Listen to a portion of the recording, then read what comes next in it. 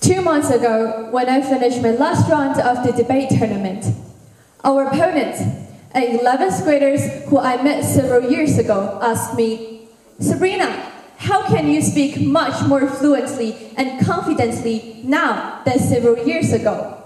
Is there any special technique?" I was pretty embarrassing because my partner and I had just lost a round with him. However, his words really remind me to do some reflections about myself during the several years. So today, I would like to share with you about how I got a new identity through joining an unfamiliar activity. When I was little, just as our first speaker, I was a shy kid. When others say hi to me, I'll just stand behind my mom and use her dress to hide myself as complete as possible.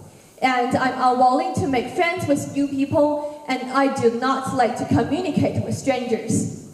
I would prefer to do a prepared speech instead of an impromptu one, because only the paper full of words can provide me a sense of bravery, confidence, and satisfaction. Then, I made debate. Thanks to my mom, through an accidental chance, I got a rare opportunities to have a debate class with a famous coach. And I remember that we talked about space race. I gave arguments like, firstly, space race can boost technological development, which would be beneficial even for people's daily usage.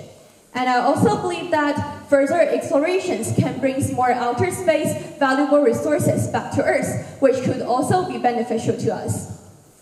After learning to my speech, my coach rebutted my points one by one with a lot of extraordinary ideas which I never thought of before. He mentioned, for instance, further explorations will bring to more launches, and more launches will cause outer space debris, which will interfere the work of station and satellite. And he also believed that cooperation could be a better alternative than the risky competition. So after this mini debate, amazed by my coach's critical thinking and his knowledge base, I became the big fans of debate. In the next 2 years, I studied debate with all my passion and bravery. I met a lot of great debaters from cities like Shanghai, Beijing, Shenzhen, countries like Pakistan, North Korea, the US, and the UK. It was pretty a challenge for me to competing with them, and I even cannot remember I cried how many times after debating with them. Fortunately, difficulties always come up with achievement.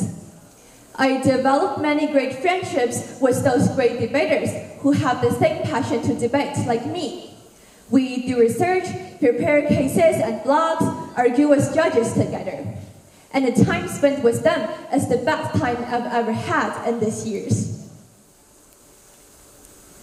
After learning debate, my identity changes dramatically. Now, I am the one who will say hi to little girls first, and see them stand behind their mother and hide themselves as complete as possible. And I am the one who can make a lot of friends at the first day of the summer camp. And I am also the great debaters who can break into semifinals or even finals and accept others' appreciation with a confident smile. So, a challenging activities can bring you tears, but also happiness and achievement. And what you need to do is just to be brave to start, be insistent when encounter difficulties, and thus be free to enjoy the results. Just like how debate changes me, please join something challenging for you and see how it will change you and your identity. Thank you.